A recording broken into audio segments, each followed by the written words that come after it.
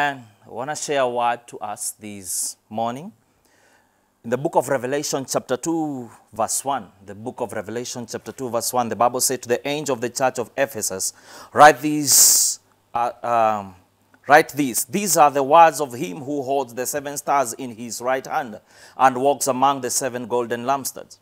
I know your deeds, your hard work, and your perseverance. I know that you cannot tolerate wicked people, that you have tasted those who claim to be apostles but are not, and have found them false. You have persevered and you have endured hardship for my name and have not grown weary. Verse 4. Yet I hold these against you. You have forsaken the love and the love you had at the first time. Verse 5. Consider how far you have fallen. Repent and do the things you did at first.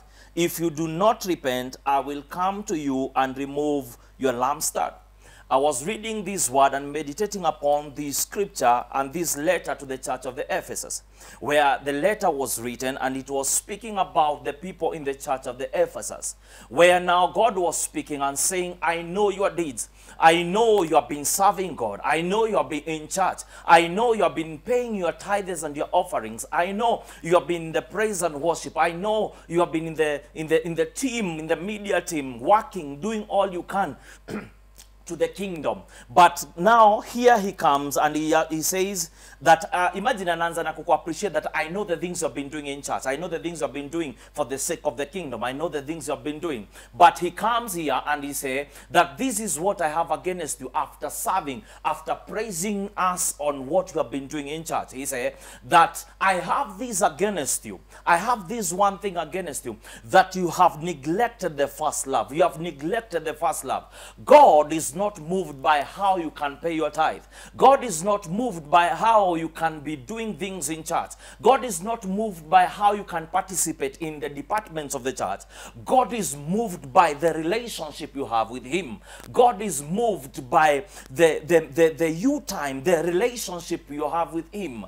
And this is what God is telling us this morning, that all I want from you is to have a relationship with me. The Bible says in Genesis that anytime he wanted something, he spoke to it. And as we were sharing here, we saw that when you remove a fish from the water, it is the fish that dies, not the water. If you remove the plant from the ground, it is the plant that dies, not the ground. Meaning that if we are disconnected from God, it is us who are dead. And we are having many people who are serving in church and yet they are dead.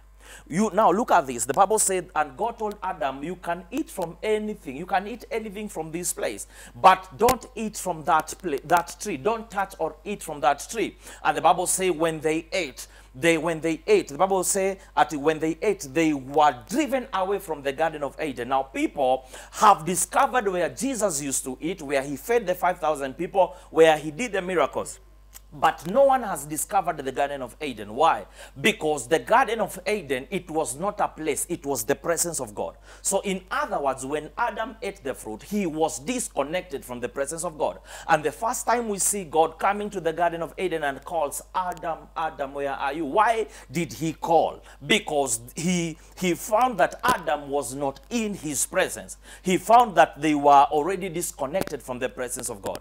And my message is clear this morning, that God is calling us to the first place. God is calling us to the first love.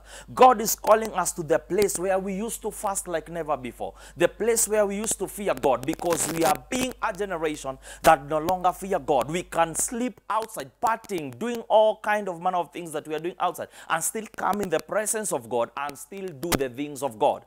God is not happy about that. All he's asking us is to go back to the first love. Let us also, as we go back to the first love, honor our fathers, pray for them, encourage them, and as we pray for them and as we encourage them, our days inaongezeka, because you say honor your father and mother and your days will be added. We will have long life here when we honor and respect them. And this morning, all I'm asking is that let us join together and pray for them.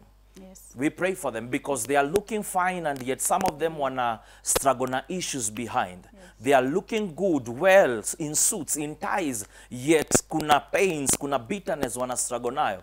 Na ndio maana akasema in Songs of Solomon that catch for me the little foxes that eat the vineyard. There are issues inside that are eating the vineyard, and I want us to pray for them. And God will remember them this morning, that God will strengthen them, that God will encourage them. And as He's strengthening them, they will continue to serve us as sons and as daughters in Jesus' name.